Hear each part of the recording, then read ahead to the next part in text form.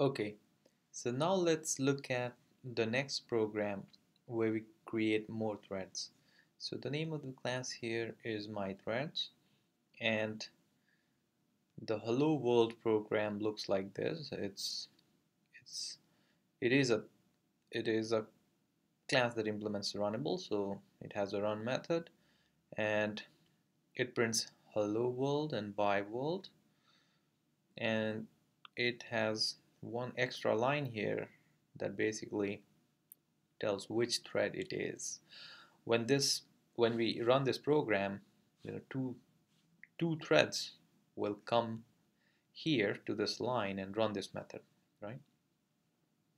So we want to know which thread was running it. So that's why we are getting what's the name of the thread that is printing hello world and bye world. Okay.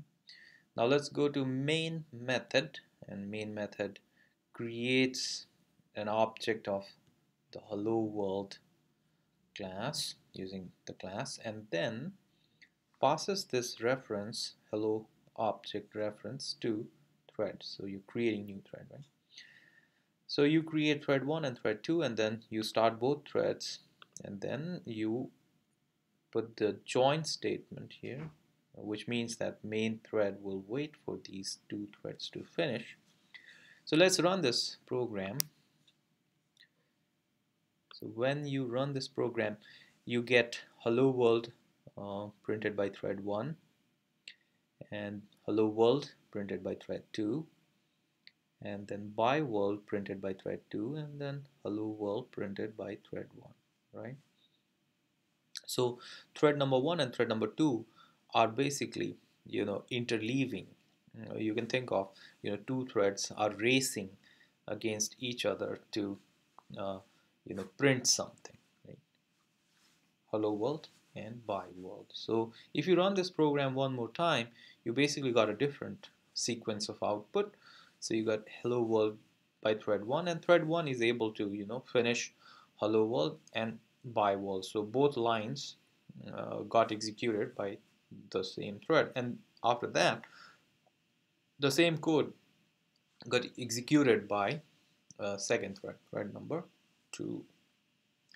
So let's run it one more time, and you get thread 1, thread 2, the same output, and this is what, yeah, this one is a little bit different. So here thread number 2 ran and it print hello world. Then the control switched to thread number 1 and it printed hello world. Then thread number 1 continued with bye world, and only after thread 1 got through its two lines in the run method, after that thread 2 got bye world. So between thread 2 printing first sentence and second sentence, thread 1 was able to run and send its output to the print screen. So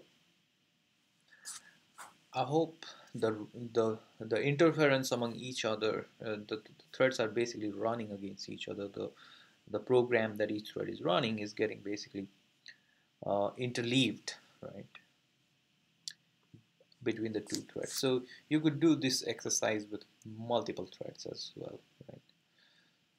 So one way to extend this program to create many threads would be to use an array of threads. So you can create an array of threads like this. So let me create an array of threads instead of, if you have to create many threads, then it's easier to create an array of threads. So let's say thread is equal to new thread, and you pass hello object and then give a name. So since you have many threads, let's create the array first. Let's say you want to create 4 threads, right? So this is, now you want to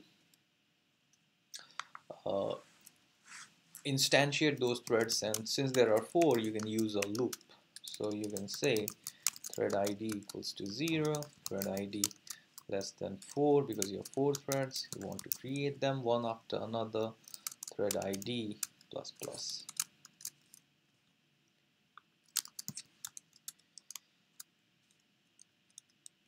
and you basically now do thread creation. So thread ID is equal to new thread, and here you basically pass the runnable object. So you have a runnable object called hello obj, and then you pass the thread ID. And I just want to make this a string. Okay. So you create those threads, and now you have to have a join statement, right? Join statements, so that main thread waits for the other thread to finish.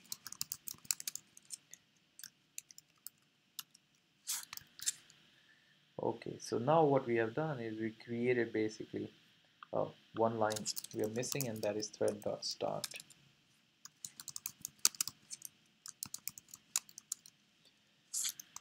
So by doing this, actually we are creating many threads, but using an array and then a loop.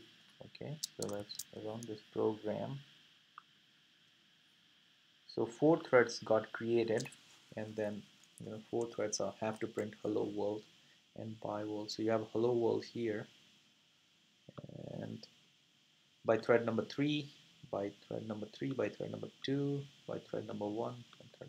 It's interesting that if you look at thread number 0 printed hello world, but after that it lost it relinquished the control to other threads, and the other threads were able to have their print statements in between, and only after all of the threads finished, the print statement, the second print statement, the bye world line got